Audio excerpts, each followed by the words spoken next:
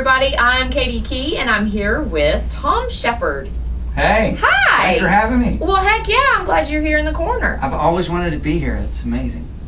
Well, is it all you thought and then some? It's even better. It's even better in person. It is. It is. It's something everybody has to see, and maybe we'll be bringing some more folks in to check it out. But thank you for coming. Yeah, glad to be here. Okay, well, let's talk about what's going on with you.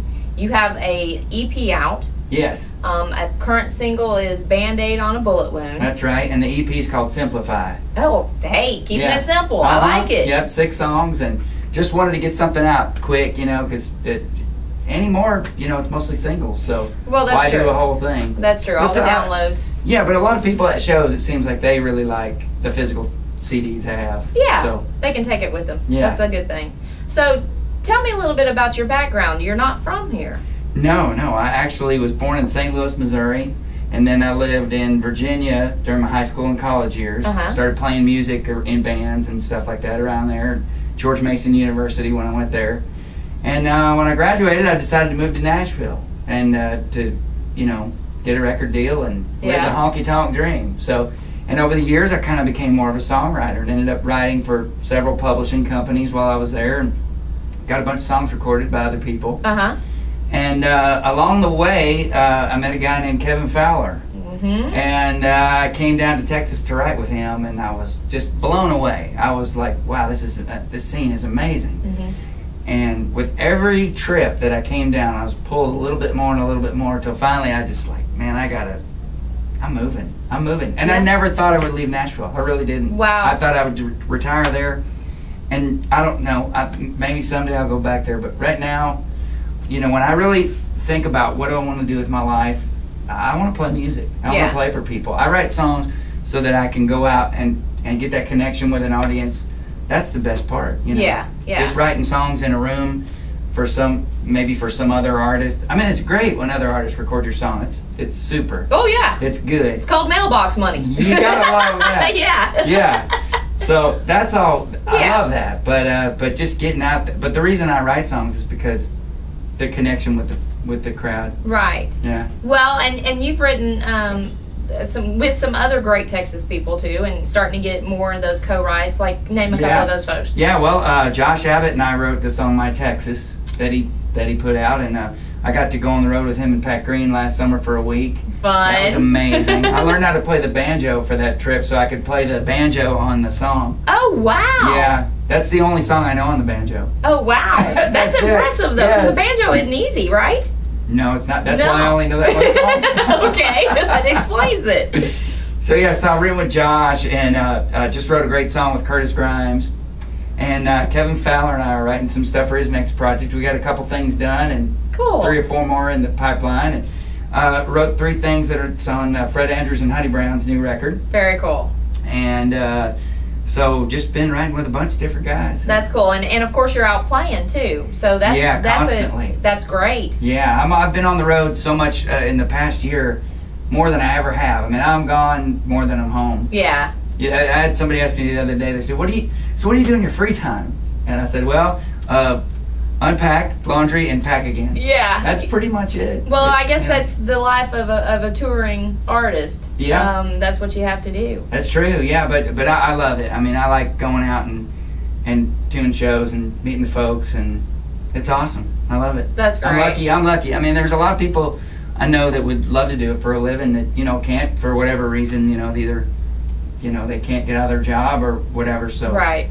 I'm very lucky to be able to do this.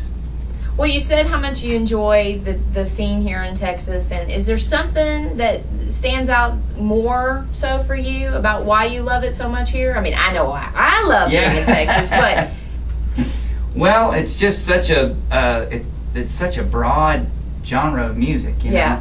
I mean, you got everything from Eli Young Band to guys like Roger Krager. Yeah. It's just it includes so many different things, and what I love about it so much is the fans and the crowds, how much they respond and how people really are supportive and how the radio stations are supportive as well, as opposed to the national radio stations, how much the Texas radio stations really encourage and support the guys that are out there doing it themselves without a record label or anything. Right. And to me, that is just the best. That's how it ought to be. That's how things should be. Yes. And it is here. Yeah. And that's what I love the best. That's great. Well, that's exactly right, and we're so lucky because we do have such passionate fans, such passionate people in radio in Texas and the surrounding states as well. We can't forget the Oklahomas and the Louisianas and the New Mexicos and the Arkansas. Yeah. And so many more. Actually, it's growing outside of the region too, and we're so thankful for that. So it's great. It's great. There's such passion. I mean, I can't tell you, when I lived in Nashville, how many times I would meet people that worked for the record labels in Nashville, and they would be, younger people that were just starting out at the labels. And, they would be saying, oh, well, I listen to the pop station. This is just kind of what I do for my day job. And I think that's exactly what's wrong with it. That's is not that good. There's not people, I mean, I'm sure they're all passionate about their jobs. I'm not knocking anybody. Right. But I'm just saying, I met so many people that were like, well, yeah, I work in country, but, I kind of like this other cooler thing over here. Yeah. And I hate that. That's a shame. That's a shame. So I love the fact that everybody's so passionate and excited about it. And I didn't realize till I came here how much I needed something like that in my life to be excited again about music. It's changed my way of writing songs, and I think a little bit. It's given me a more a passion again, I guess, for it. Not that I didn't like it before, but it's kind of re-energized me, I guess. Well, you could say. That's awesome. Yeah. Well, good for you. I'm glad you're here. Yeah, I'm glad to be part of it, and I'm making so many new friends and just meeting a lot of folks, and just can't wait to get out and do more. All right, well, that's what people need to know is where, if they want to come see you, where do they go? Well, you can go to my website, which is thomshepherd.com. Okay. And I spell it kind of funny. It's Thom, and Shepherd is Shepherd. There's no A in it. Everybody always wants to put an A in it. Yeah. And I'm on Twitter, Thom Shepherd, just one word. And Facebook, I have a Thom Shepherd Music on Facebook. You can like it. Okay. Yeah. So everybody get out, come see Thom Shepherd play live, and you won't be disappointed. No, you might recognize some of the songs. There you go.